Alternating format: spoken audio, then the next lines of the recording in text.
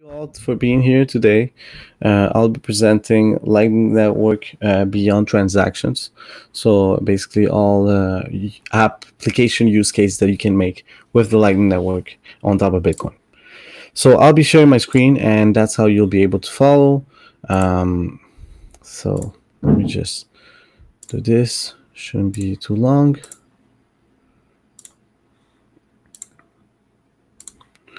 Okay. So you should be able to see my screen and myself in presentation mode. So welcome all to this webinar. We've been doing web that Bitcoin Montreal organizes. We've been doing them for around a year or so, even a little bit more, a year and a half. Veriphi, Bull Bitcoin, and Francis Bully have been doing them for over 6 years now.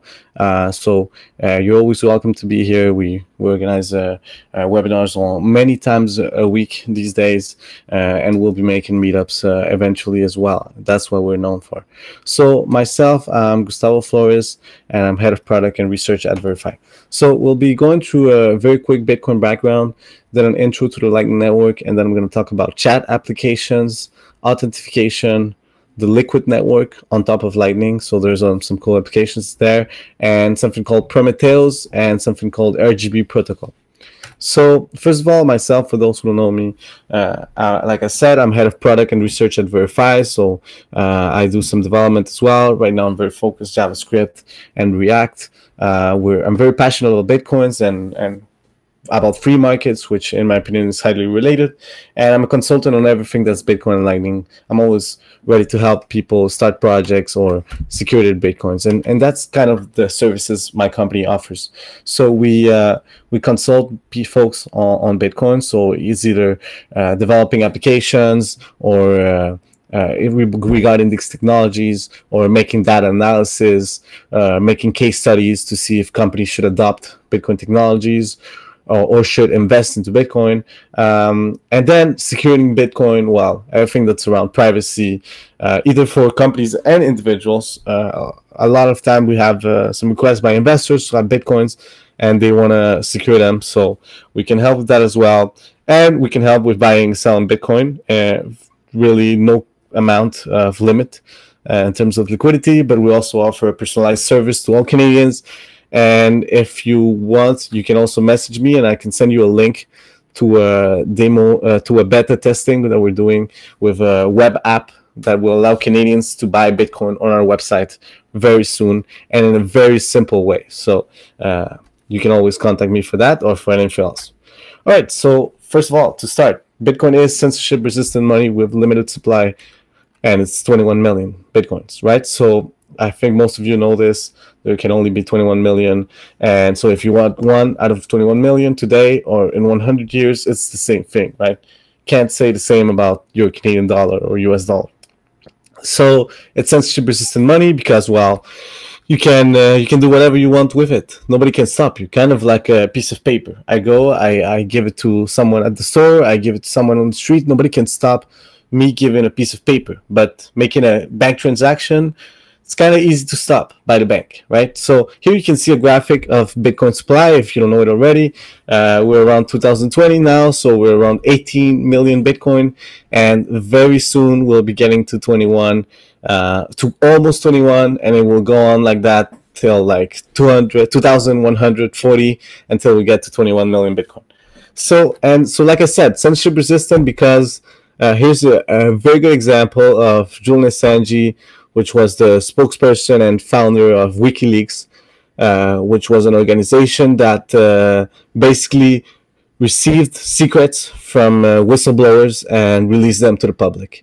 Either U.S. military secrets, either CIA secrets, whatever, right? You name it. Or either big company secrets. So Julian Assange and WikiLeaks were blocked by the U.S. government, and basically they forced every company to turn them off. Visa, MasterCard, PayPal, you name it. And there was no way for WikiLeaks to get any money, so for them to survive, other than Bitcoin, because Bitcoin is censorship resistant money through the internet. So you can send it to someone you don't know, you don't have to reveal your identity. So WikiLeaks could receive Bitcoin without revealing their location and without being censored. and Bitcoin was so low in price in 2010 that they basically got like $30 million, and it allowed them to survive until today. So this is a clear example of censorship resistance that even the most powerful organization in the world, the US government, couldn't stop. So then we have but then comes another problem, another situation, right? Which is the scalability problem. Basically, we have in the Bitcoin network some limits. And the main limit is state. So to be all in agreement that out of these 21 million Bitcoins, I have 3, let's say, and you have 5, well, to be in agreement that this is the case, so that it's really my property and it's not someone else's property, because it's simple with a piece of paper, right? I have it in my hands, it's mine. There's nobody that has, I don't need to make a proof that I have it. The proof is the reality. That's it, right? With Bitcoin, since it's digital, it works a little bit differently. So you need to have a global constant state. And that's what we often call the blockchain. I just call it a ledger because that's what it is. It's the boring part of Bitcoin. It's just somewhere where we need to keep all the state of the network, say how much, who has what, right? And we update that state every time there's transactions, so we know how did Bitcoin change hands, right? And right now it's around 2 megabytes of data that we can have every 10 minutes that we can to update the state, and that's very low. If you know how much 2 megabytes of data is, it's around one picture. Sometimes it's around one song. So it really isn't much of information. So that goes with 10 transactions per second, maybe a little bit more, maybe a little bit less. Anyways, so the question is naturally like, but shouldn't we just increase the amount of data per 10 minutes so that we increase the limit? Kind of like thinking like this, right? Okay, we'll just add more hard drives or more routers so that we can increase the speed of the transactions, right? So could do that, but then you have one issue, is that you put at risk the value proposition that I talked about in the beginning, which was censorship resistant money and 21 million Bitcoins.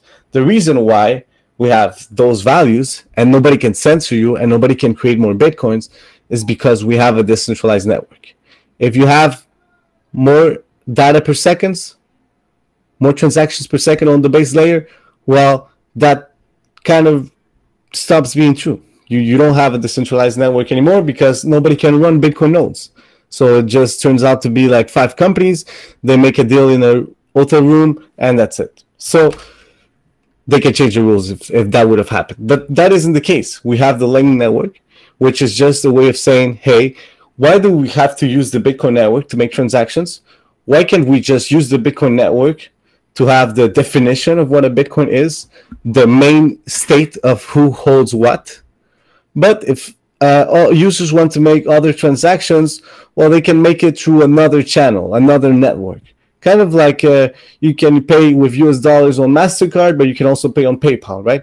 It's just another network. But the difference here is that it's not a company that's just telling you, okay, you have this amount of Bitcoin.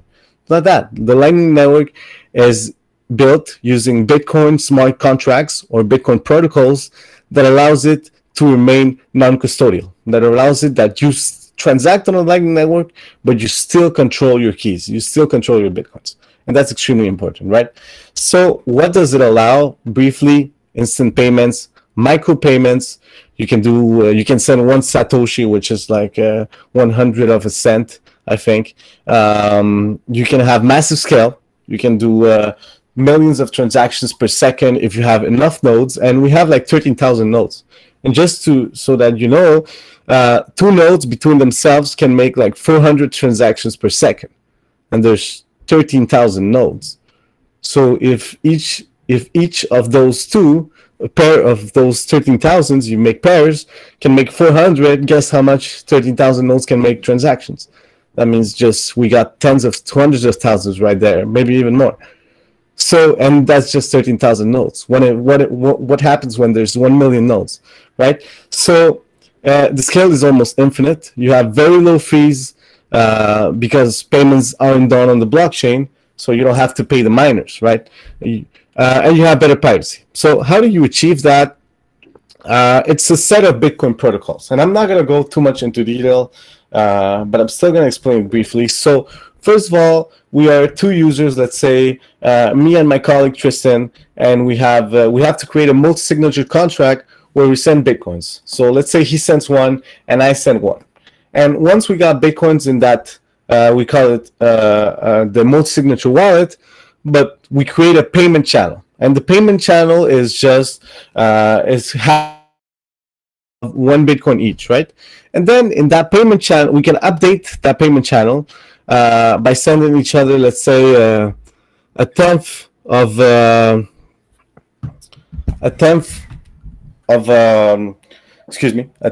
Bitcoin. And then we just send each other back and forth a tenth of a Bitcoin. And once we do that, we don't have to update the blockchain. We don't have to propagate the transaction to the miners and everyone. We can just keep the transaction between ourselves. And we can, let's say we're playing a game of cards. And then once we do that, we just send each other back and forth the 0.1 because I lose, then he wins. Let's say we do it like 25 times. We do 25 rounds. And then once we finish, it's not exactly 0.1 back and forth. We finish with like I have 1.4 and he was 0.6. So I took 0.4 out of him. And we did it in like 25 transactions. It was back and forth a little bit. And then we just come back to the Bitcoin blockchain and we say to the blockchain the final state. We say I have 1.4, he has 0.6, and that's how we exit the payment channel. So the network, the blockchain, and the miners are only aware of the first transaction that said 1 Bitcoin each, and the last transaction, which said 1.4 and 0.6 for the other party.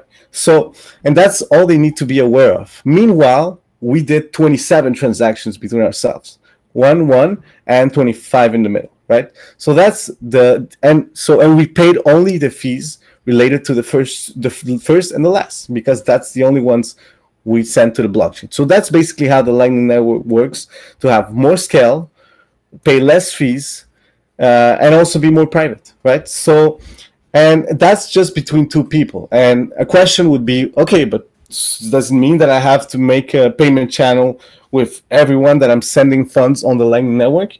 And no, it doesn't. You can use hashtag block contracts, which allow you to route payments. And routing payments works kind of like Tor, in the sense that I can send you funds, and let's say I still want to send funds to Tristan, but now I'm not directly connected to him. Now I'm connected to my friend Albert. I have a payment channel with Albert, and Tristan has a payment channel with Albert. So I can send funds to Tristan by routing through Albert. And that's how the Lightning Network works. You can see it here in the image on top. You see there's like thousands of nodes connected.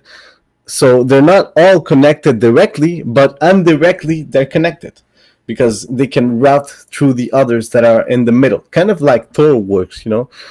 Tor works, it allows you to connect to a server, to a website, without the website knowing that it's you, but also without the people in the middle that are routing the payments, knowing either where it came from or where it goes. The first person, if you see in the image below, the first Tor computer knows that it came from Alice, but it doesn't know where the destination is going, because it only knows that it's going to another Tor computer. And then the second Tor computer doesn't know Alice or doesn't know the destination. And then the third one only knows the destination. So the Lightning Network can work in a very similar way. It's just onion routed, in the sense that when I send funds to someone and I route to 3 persons, those 3 persons can't de-anonymize me.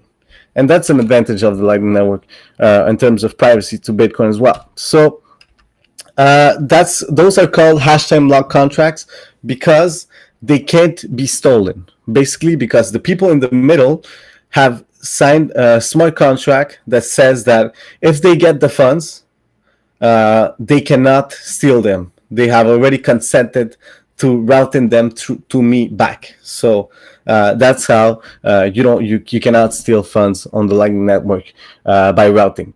And also, to do all this, by the way, you need to have encrypted P2P communication, obviously, for the nodes and the peers to talk between themselves on the Lightning Network, because they're not using the Bitcoin network anymore. So they need a way to communicate and send payments and everything, right? So this is pretty much how the Lightning Network is. So here's a meme saying, what are you trying to tell me? That I can get my Bitcoins out of the Lightning Network at any time just by closing the payment channel? Because yes, that's the point. At any time, any user in a payment channel, let's say during the game I was playing with Tristan, I could have just quit it and said, bye Tristan, I got the state that you committed to, but that we didn't publish to the network. Well, I'm going to take it and I'm going to publish it. And there's a process of like, which is called like, this is called a forced closure, a forced close channel, that I forced Tristan to close it. And I will succeed if I'm not trying to cheat. If I'm trying to cheat and there's actually a later state that says that I lost money and I'm trying to cheat by not publishing the state where I lost money, but instead the one where I won money, then Tristan can just say, can just publish to the network and tell everybody, hey, this guy is lying. There was actually a later state in our channel, and that punishes me by taking away all my funds from the payment channel and giving them all to Tristan. So that is the situation where you don't want to be in, and that's why people don't cheat much on the Lightning Network, because it's you ultimately fail. So the meme says, by answering the question that I asked, no, Neil, I'm trying to tell you that when it's ready, you won't have to. So a lot of people say, once we get to the Lightning Network at scale in around 5-10 years, when people will want to spend their Bitcoins because they'll be worth so much, well, you'll stay on the Lightning Network. You won't come back on chain and pay huge fees, because it will be also very secure as well eventually. We hope so. So I'm going to make a basic Lightning demo and demonstration. So before presenting the apps, which I'm going to do next, first, Lightning Network, you can still do, we still call them laps, Lightning apps, but they're just payment apps. So basically, here's an app which is pretty cool that I like, that you go here and let's say you want to read this article, okay, or any other article that's on this page. You got to make a payment. So let's go here. This anonymous posted this text, and let's say I read the introduction and I like it. Then I can just go to continue reading, and I can just go here and I can put a QR code, and I can pay this invoice with the Lightning Network, which is only like 1 cent. And if it's all done correctly, well, I get to read the payment. So let me get out my wallet and I'll make a payment very quick. You won't be able to see my phone, me making the payment, but you'll be able to see that it's refreshing. I paid it, right? So I click on pay on my phone, but you can't see that. And there it is. The transaction is confirmed. Because it's not going on the blockchain, it's just me and this person, yals.org, and that's it. Well, actually not yals.org, but the person who posted the article. They already got my money, so here is the article. Pretty cool, right? That I can pay an anonymous person without trusting each other. I paid them 1 cent in Bitcoin instantly, and they delivered to me an article. Right? So, and I didn't have to identify myself with this website or logging or nothing. So that was pretty cool. And that's kind of things that Lightning enables, right? Because when you're making a credit card payment on the web, you don't get to do microtransactions, because MasterCard charges you for like 60 cents per transaction, or I think 30 cents per transaction. So if you want to send 5 cents, you're not going to pay 30 cents in fees. So nobody has ever told themselves, hey, we're gonna do that, right? Everybody has just said, hey, we're just not going to make microtransactions a thing. and that's kind of been what this is since forever, right? So then, but this what Lightning enables, and I think it's pretty cool. So now to the real Lightning Network apps beyond transactions. So chat messages are probably like the most hot and popular non-transaction apps on the Lightning Network right now. And basically, the Lightning Network, we're routing encrypted payments. So somebody thought, like, how different is that from routing encrypted messages? And it turns out to be, it's not very different, because Bitcoin and Lightning are just messaging protocols. Everything that is on Bitcoin is just data, right? Literally everything about Bitcoin, because it's software. We're using software to revolution, and we're using Lightning. We're using software to make a payment revolution with Bitcoin. So it's not very different. And using KeySend is a new feature that's available, I think, in it's available widely. I think LND, C Lightning, Echaiz, so the three main implementations have it now. But I think it was initially developed in LND, and it allows you to send a payment to another node without requesting an invoice. So if you saw when I did the payment in Echaiz, there was a QR code, and I paid that QR code, and it got a payment to the individual I was paying. But I didn't pay. It's not like a Bitcoin address where I send a Bitcoin address and I can send funds again and again and again, and I can send any amount. And Lightning, there's the concept of invoice, and an invoice only works once. So you pay it, it's completed, and that's it. It's not like a destination. It's just an invoice. Like you pay a credit card invoice, you can only pay it once, right? So you can have KeySend, and you can send payments without requesting an invoice. It's like you send to an address. You can just send many payments. And so there's two apps that have that are the main ones developing this, but there's actually a few more. So the one that I think is the most advanced is Sphinx. It has an Android and an iOS app, and it allows you to make payments, and allows you to make chats, and allows you to make even group chats, and everything is done on the Lightning Network. So Juggernaut is another one available. Sphinx is mobile, Juggernaut is more desktop. Juggernaut, let's say the user experience is less good because it's more sovereign. In Juggernaut, you connect to your own node. You do it all through your own backend and your own, a node. Sphinx, you use the node provided by the developers and the company behind the developers, Sphinx. But since it's encrypted, they can't read your messages. So it's kind of like WhatsApp. If we should compare, Sphinx is very similar as WhatsApp. It's like if WhatsApp could allow payments as well, and it's really encrypted, because WhatsApp's not really encrypted in terms of metadata and many other contacts and many other things. Sphinx is fully encrypted. So, but if you want the option where you have full control, you can use Juggernaut. Both are really good. So here I'm going to make a demo where you should see. This might be a little bit tricky because I'm not going to share my screen to my computer. I'm going to share my phone screen because it's a mobile app. So it's not going to be the same screen. So I'm going to stop presenting here, and I'm going to start presenting on my phone. And you should see that I started presenting on my phone.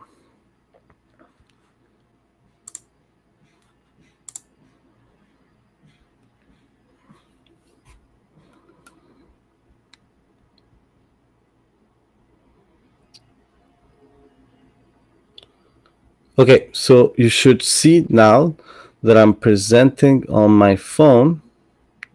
And yes, I can see it myself on my desktop. So I'm going to go on sphinx.chat. And here you see that I'm on the Sphinx app. And here I've been talking to a user named Paul. He's actually the developer behind the the app, or the project manager. And here I can add a friend. I don't have many friends because I just started using it, but if someone of you was already on Sphinx, I would just need your name and a Sphinx address, or like an identifier. And then I would go on group, and I could make a group as well. I can make a private group. I could add all my contacts, or I could make a public group. So, and this is all done through the Lightning Network. But also, I can also request payments and send it to someone on the chat, because it's using the Lightning Network. So we can obviously use payments as well. And I can also scan a QR code to pay, because it's also a Lightning wallet.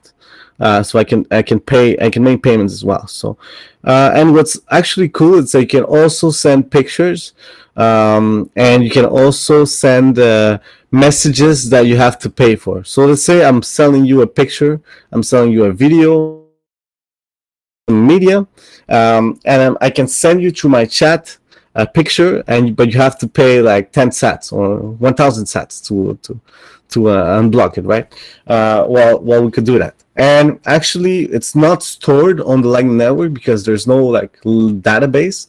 It's actually stored somewhere else, but it's encrypted, and the token to the encrypted is sent through the Lightning Network and against the payment. So I pay you, you send me the token of decryption and the location of the item, and then I just decrypt the image, and I get access to the data that you've sold to me, basically. So that's very cool. And I'm gonna stop sharing with this, and I'm gonna go back to presenting with my desktop on the slides. All right.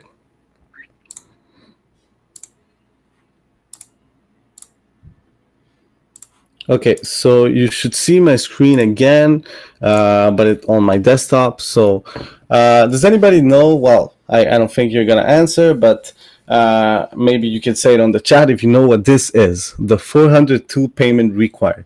And I'm not talking about chat anymore. I'm going to talk about something else. So this was invented in the early days of the web, when the HTTP protocol was invented, basically like more than 20, almost 25 years ago. And for those who don't know what this is, it's actually a non-standard client error status response code that was reserved for future use. So it's not very used. Some people use it still, but it's almost never used.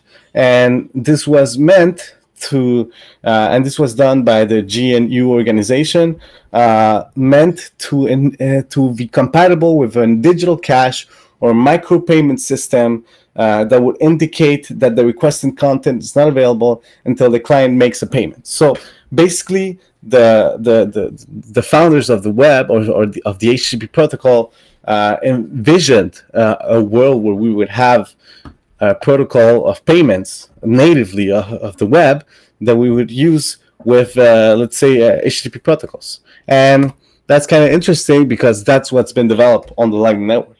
So you have a technology named LSAT, Lightning Service Authentication Token, developed by Lightning Labs, which enables you basically to make a payment through an HTTP request for a product. So I can just have my website and use this HTTP 402 error if someone has not paid through Lightning. And as soon as they pay through Lightning with LSAT, I can remove that error.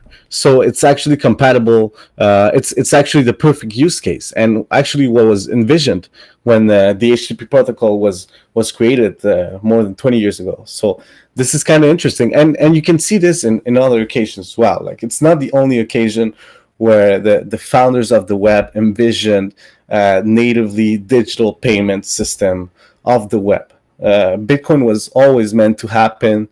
And its Lightning was always meant to happen as well. It was just a question of developing the right tools and making it a success and making it possible to happen.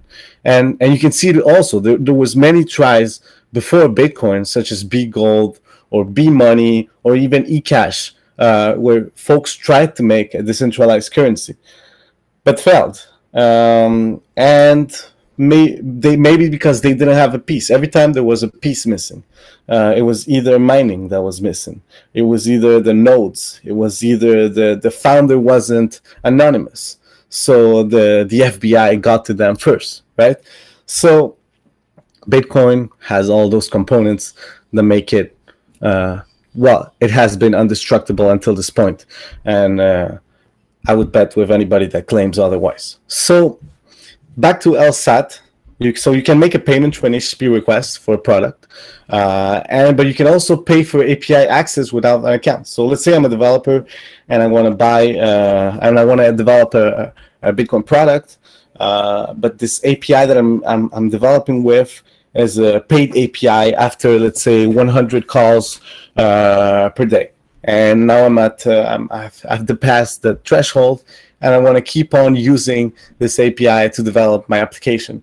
Well, I can just pay with LSAT and myself with the company, but without an account. So I don't have to need to use a credit card or an email or whatever, or a password even. I can just say, hey, here's my Lightning Service Authentication token, and here's my Lightning payment. And I can, if you want, I can program to send you this payment every time I cross a new threshold. We can all program this, and that's it. So if not, I'm not a developer, well, I can just log in without email to any web service, but still authenticate. So this is kind of a digital identity, things folks have been talking about for the last couple of years on the web. With all these new technologies, well, Lightning enables this as well. So LSAT is authentication, digital identity, and paying for, by leveraging this, it allows you to pay for things on the web, basically anonymously. So, and natively with native compatibility with the web protocols. So Lightning Labs uses it for their Loop service. Loop is a way for you to do something called swaps. So let's say I want to pay a Lightning invoice, but I only have a Bitcoin wallet that has no Lightning in it. So I have Bitcoin, but I just don't have Bitcoin on Lightning. So I'm not onboarded into Lightning, but I still have the same currency.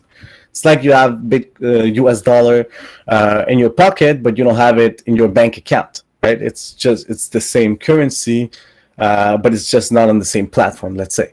So Loop is a service that allows you to pay Lightning invoices without being onboarded into Lightning, or the other way around as well. If you have Bitcoin on Lightning, but you want to pay a Bitcoin bill outside of Lightning, you just want to pay a Bitcoin address, well, you can use Loop to do that as well. So basically submarine swaps, they're called.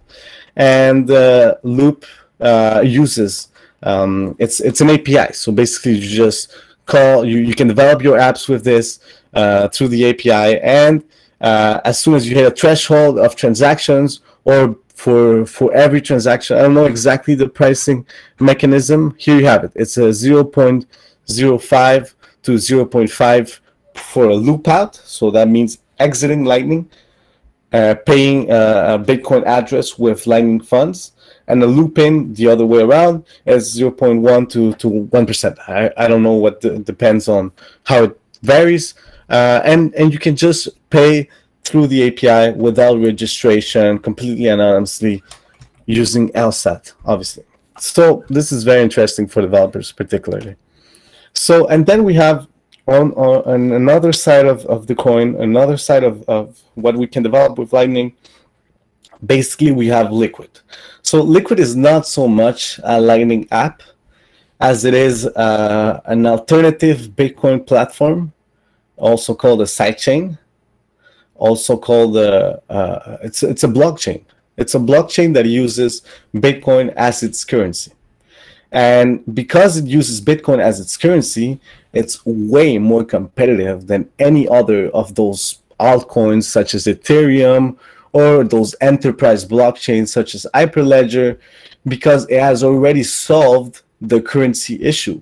When you're building on Ethereum or EOS, not only you have to deal with the technological issues and challenges, but you also have to deal with the monetary challenges of making a stable currency or making a currency that has any type of value proposition. Well, Bitcoin has already a very clear value proposition that's widely recognized by the users on the web. So it doesn't liquid by using Bitcoin doesn't need to deal with these challenges. It only needs to deal with the technical challenges. And liquid changes a few rules to make Bitcoin on liquid more interesting. That means confidential. That means more programmable. And that's kind of what we're talking about. So liquid plus Lightning means very confidential transactions on the Lightning Network. So even if Lightning Network provides more privacy for Bitcoin, it's still not perfect. But with liquid, it's even better. So there you have it. But what interests me the most is probably simplicity. So simplicity is a programming language that is formally verified in the sense that you can make sure that it has no bugs. Either it won't work. It's not just or like Haskell or Rust. It's more functional than object oriented. So simplicity is very interesting because it allows you to do more stuff than you can do with Bitcoin smart contracts, but it's still secure and formally verified, unlike Ethereum or EOS, which are just a bunch of bugs and issues. Like just this morning, I was reading on Twitter that Bancor, one of the main Ethereum apps, has another hack, and it's losing tens of millions of dollars, right? So that's just a regular Thursday for Ethereum, unlike Bitcoin, Liquid, Lightning, which are very secure technology. So simplicity will allow you to make decentralized exchanges. It will allow you to make like Monero or Zcash type of privacy and build it into Liquid just by writing a small smart contract. So you don't even need to make like network upgrades. You can only just write a script with simplicity to make cryptographic improvements to your transactions. And there's many else things that will happen with simplicity. But Liquid is a blockchain, so it has a limit of around the same as Bitcoin, around like 10 transactions per second. But with the Lightning Network on top, well, there you have it. You have Liquid, private, programmable with simplicity, but infinitely or at least massively scalable. So that's pretty cool. And then you have Liquid assets on Lightning Network. So Liquid allows you to make assets. So let's say I want to make a US dollar on the Liquid blockchain so that we can transact US token, a representation of a US dollar emitted by a bank or like a company, but it's like just a bank, right? But still you can use USDT on Lightning Network. Like I don't like that much because I use Bitcoin for real use cases, right? Censorship resistant payments or simply confiscation resistant saving. But still, I think the market wants USDT and LCAD mostly for trading, for arbitrage. So I think those on the Lightning Network are very well placed. And then we have, to finish this presentation, we have the third layer protocols. And this is kind of crazy. This is kind of hard to grasp, and I'm not going to spend a lot of time on this. Just going to present it briefly. So we have something called RGB protocol. An RGB protocol is basically allowing you to have tokens, as Liquid allows you to have tokens, but their natively existence is on the Lightning Network. So there's no blockchain or side chain attached to this, right? And then but what it allows you to do is that it natively creates like a decentralized exchange of tokens within the Lightning Network itself. And it leverages, and by the way, I want to add this to it. It's basically just, it's very important to this part of the presentation, but it was also relevant to the other type of applications that I presented. But it's the initial protocols that I presented, the initial Lightning protocols, the multisig, the payment channels, the time locks, the hash time lock contracts. It's a combination of all of them that will, and combination of Bitcoin protocols that exist only on Bitcoin, such as settlement, such as proof of work, such as script code.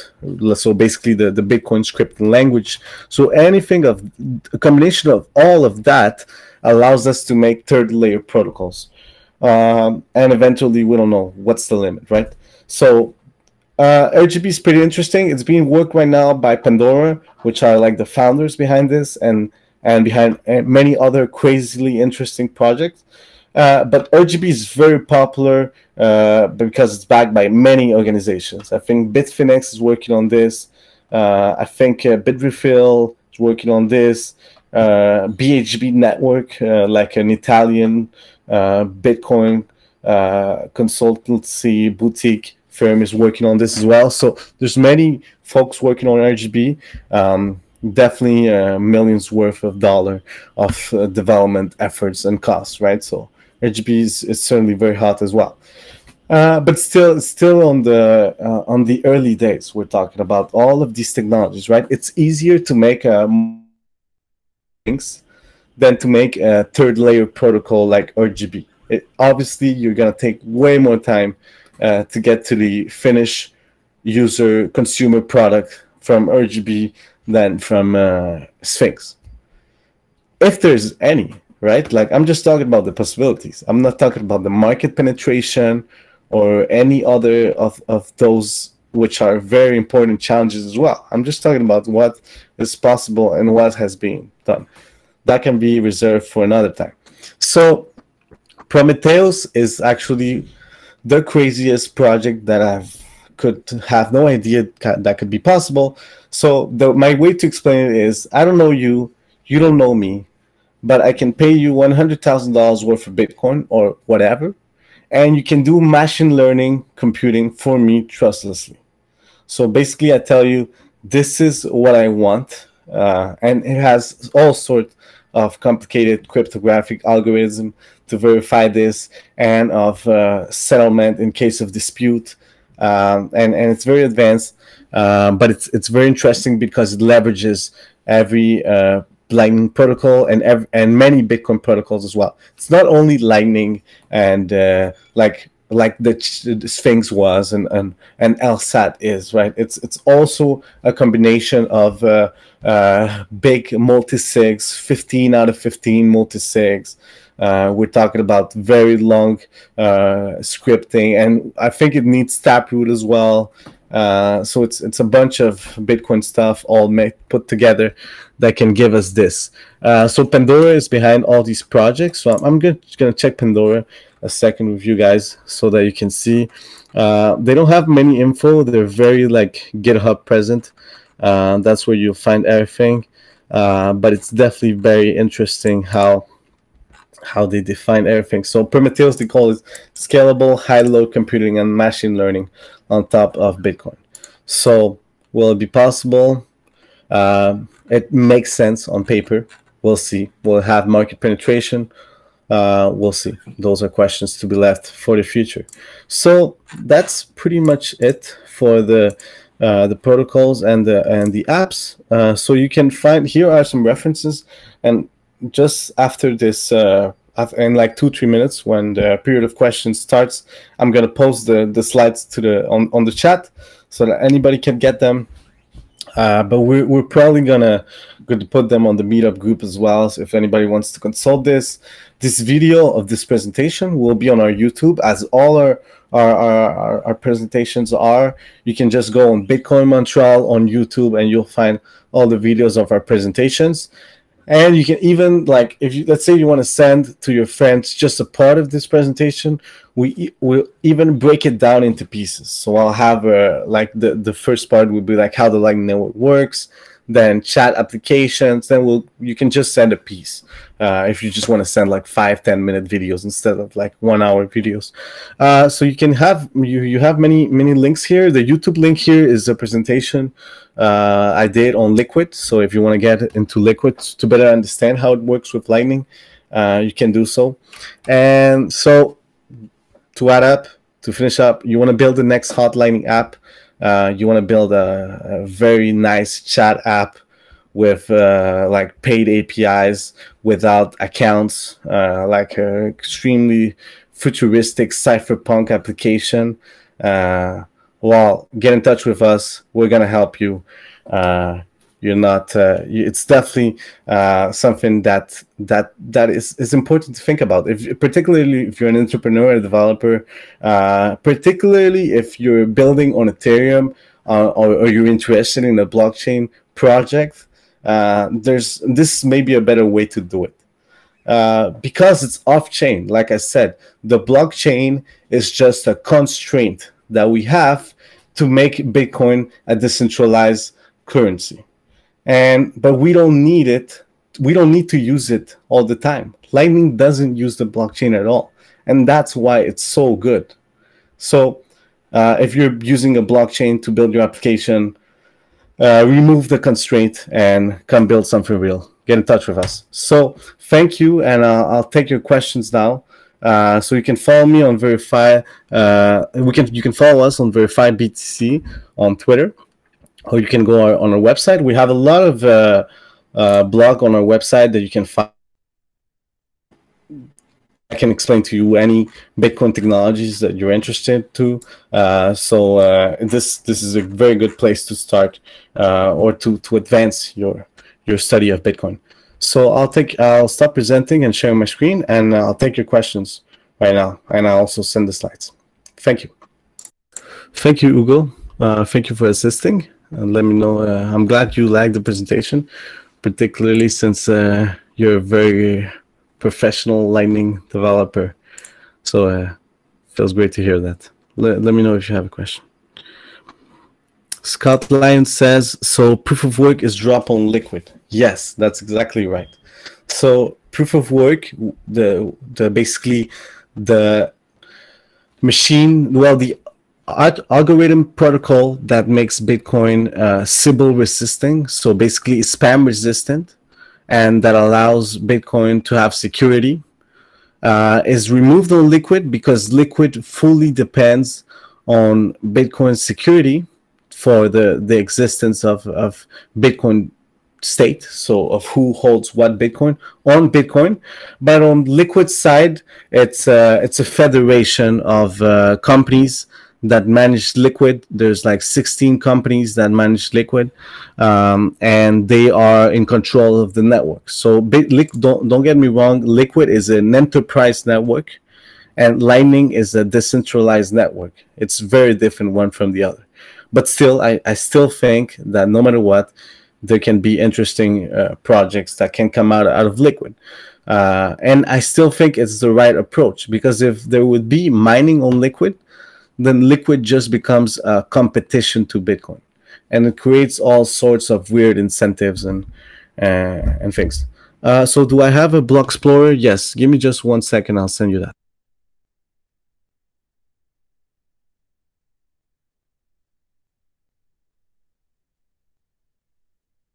So I sent the Blockstream Explorer. It has Liquid side, so you can check Liquid transactions. And when you check Liquid transactions, you might not find much of info, because like I said, Liquid is very it's very confidential. So you don't see the amounts of who's sending what to who. Well, you never see who's sending what to who. You see the address is sending to this address. Well, in Liquid, you don't see the amounts, and you don't see the type of asset. So if I'm sending you, this is interesting about Liquid, if I'm sending you US dollars on Liquid, you won't be able to make a difference. Well, someone that's analyzing our transactions won't be able to make a difference if it's a US dollar or if it's a Bitcoin on Liquid. So I'm sending on chat right now the slides to the presentation. Thank you, Jaime Enrique, for listening. I'm glad you liked the presentation. So, Scott, you asked how many nodes there's on Lightning or Liquid, Scott? On Lightning, like I presented, there's around 13,000 nodes. On Liquid, it's hard to know how many nodes there's on Liquid. There's how many like federation members and like, let's call them like miners. There's 15. but anybody can run a full node on Liquid. So you can still verify that the federation is behaving appropriately. So, and we don't know how many nodes there's on Liquid. Tom Tebow asks, Liquid assets on Lightning, does it work with actual Lightning network? Is it using a fork of Lightning? Yes. So I forgot to specify that when you're using Liquid on Lightning, you can't, you're not able yet to interact with like Bitcoin Lightning on Bitcoin network. So it's a fork of Lightning. It's the same kind of technology, but it's not fully compatible yet, because how are you going to send Liquid assets onto the Bitcoin network? You can't. So obviously there's a compatibility issue there, but there's some people working towards making swaps between, so the exchange of, let's say, US dollar Liquid asset on Lightning, exchanging it for Bitcoin. If I want to buy Bitcoin with US dollar and I have a token of US dollar on Liquid, I can just exchange it with someone anonymously, instantly, with no fees, and who knows what amount, right? So yeah, it is using a fork of Lightning, Tom. And it's not fully like mainnet ready. I'd say it's still, what I presented is all very in the early days, by the way. Like, I don't want anybody to think that this is ready for a billion users, but still, it's we're getting there. Sphinx, at least, is the one I'd say it's commercially ready for thousands of users. Is there any other question?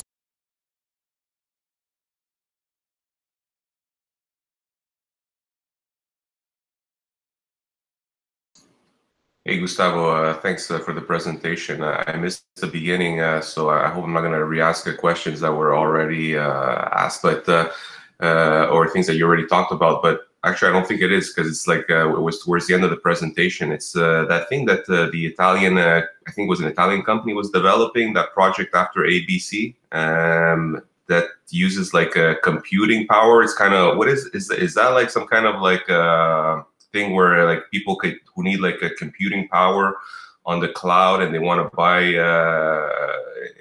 power, they can just like send Bitcoin for that computing power for, like, I don't know, a rendering job or something that requires a lot of computational power for like AI calculation or something like that?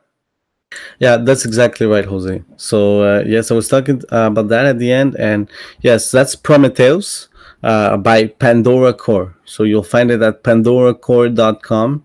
And yes, it's exactly how you described it. And what's interesting is that it's done in a trustless. It's non-reversible. So if because there's all sort of protocol of disputes, so I cannot. It's almost unlikely impossible to scam. Like, I cannot take your money and not offer you the product, because it's using like Bitcoin escrow multi-signature contracts that will only send the funds if you send back the product. And how does it verify it? This is kind of complicated. They're basing themselves of an algorithm that will take very small pieces, random pieces of the computation, and just by taking the small random pieces and results, basically by hashing the yeah, it's basically a hash of the computing, we can get if the result was appropriate or not. So that's pretty cool. I'm not a machine learning or computing expert, so I wouldn't know the details on that side. But I'm pretty confident that it has potential, and it's in active development. One more question on that. Like the computing power that they're using, that's like that's not like the off of the hashing power of Bitcoin, right? It's separate, their own computing farm, right? Totally, exactly. So it's very important, once again, to understand that making these projects the wrong way is making it all on chain or using all Bitcoin resources to make these kinds of projects. So that's the kind of the Ethereum or the EOS strategy, is to use the blockchain and the network not only for verification but for computing itself. So that's why Ethereum calls itself the world computer. Well, look how it turns out. It crashes all the time. It's clogged. It doesn't work, right? So on this case, we don't use computing on the network at all. We just use payments and settlement on the network and verification of the computing.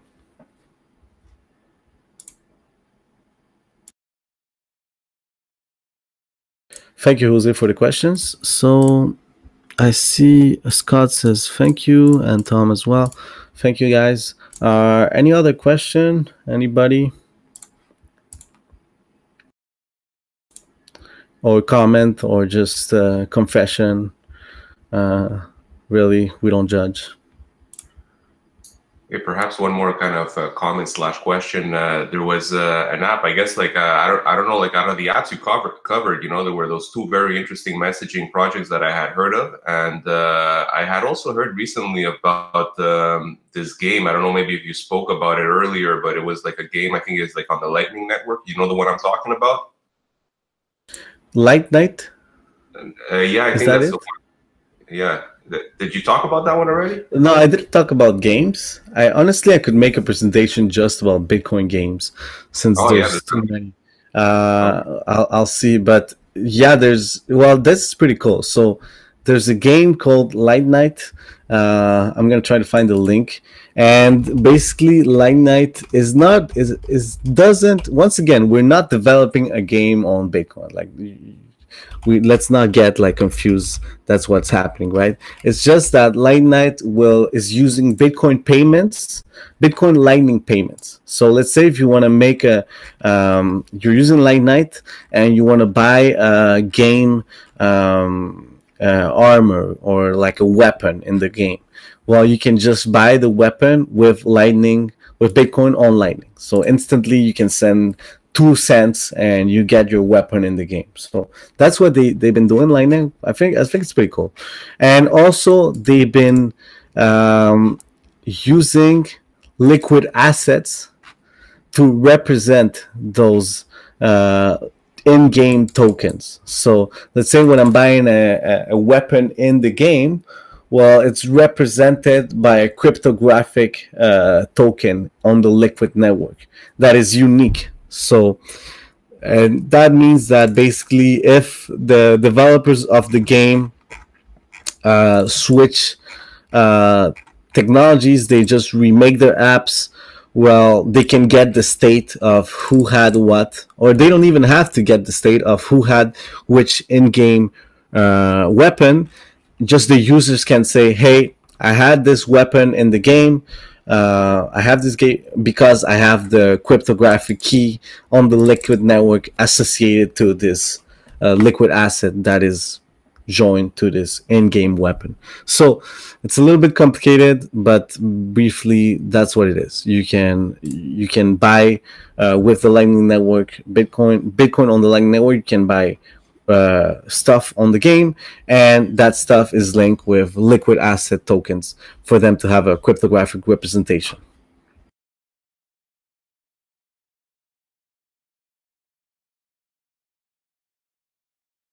Peter will post a link on YouTube in around a few days, probably around Monday. We'll be doing so. But also, I want to let you know, Peter, as I should let everyone know, to get into these meetups, you need to RSVP to say that you confirm your attendance before the meetup starts. Else, you won't be able to get in. And once you confirm your attendance on meetup.com, the link will appear on the meetup.com page. And it says on the side, it's on the side to the right, on the bottom right, not to bottom, but in the middle of the page. It says link will only be available to those that mark their attendance. So This is just a reminder. Scott says, without proof of work, it seems it's a little more risky. What if some has more than 51% of the nodes? That's a good question, Scott. And I'm gonna tell you what happens at that situation. So this is a misconception of nodes, that nodes have their power just because they're a node, and like they had a vote. This is the case for like proof of stake, for some proof of stake systems, but in Bitcoin or in Liquid or nodes don't have their power because they exist. They have the power because a user uses it. So let's say I spin up 1,000 nodes. Does that mean that on the Bitcoin network, and there's 100,000 nodes on the Bitcoin network, does that mean that I have 1% of the power on Bitcoin in terms of the nodes? Because I have a lot of nodes, I have more power? Not exactly. I have the same power if I have one node than if I have 10,000.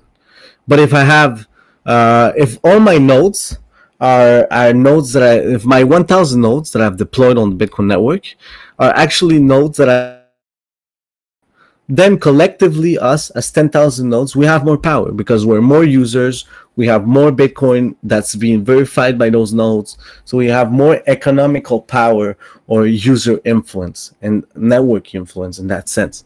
But if we're just nodes that are online, we don't have much power. So that's the first thing. If there's more, if someone has control of 51% of nodes on Liquid on Bitcoin, isn't a problem. But if your question is about what if someone has control of 51% of the federation, or like of the block signing capabilities, basically, what if someone has 51% control of the equivalent of miners on Liquid? Liquid is done since it doesn't use proof of work and it doesn't use mining. It has a very different algorithm that doesn't require 51% to attack the network. It requires 2/3 to attack the network. So every time there's a block on Liquid, it doesn't only need 51% of the federation of the 15 out of 15 federation members to be okay. It needs 66%, 2/3 basically. So then the threshold is much higher. But what happens if someone has control of those 70% of those nodes? Well, or if these companies, they just get together and they want to take over the Liquid network. Well, they can do that, but they're the main users of the Liquid network are these own companies. So why would they destroy a product that they built for themselves? Like in this case, the incentive isn't quite. The incentive structure kind of works because it's not necessarily a network built for users, as more that is built for enterprises and organizations. So, but it's still, the risk is still there. That's why I wouldn't hold Bitcoin on Liquid. I could use Liquid for, let's say, make a smart contract or for get some assets, but I wouldn't use Liquid to hold my Bitcoin long term. There's only one way to do that. That's on the Bitcoin network with a multi-signature contract, with hardware wallets, distributed geographically, with a node, many items. Just do it cold storage style. If you want to know how to do it, you can call us Veriphi. We can help you on every stage of the process. We've done it with tens of clients, handling millions of dollars of Bitcoin, and it has always gone right until now. So let us know if you need help on that. Any other question, guys? Comment?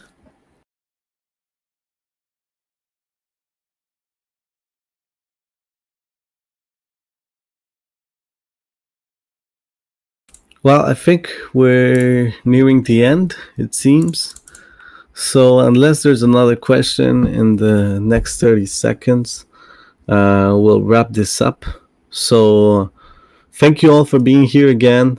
We'll be posting this on YouTube, and it's been a pleasure. We have another webinar next the 25th. So basically the next Thursday, exactly a week from now, we'll have another webinar. Will be way more technical. It's posted on Meetup. I just haven't emailed everyone yet. We'll be doing so very shortly. I just did it now, actually. And it's on Electrum Wallet and server plus Bitcoin Core workshop. So we've been, like I said, we've been managing security for many of our clients. When it comes to Bitcoin, we don't host, we're not custodial, we don't manage their keys, but we manage assistance, support, and integration for them to achieve sovereign security for their Bitcoins. So I'll be presenting how to make a setup for yourself. You can do it at your home, on your desktop, and you can have one of the most advanced and achievable forms of security on Bitcoin that we've done for many clients. So I'll be presenting that freely, Electrum Wallet, server, and Bitcoin Core.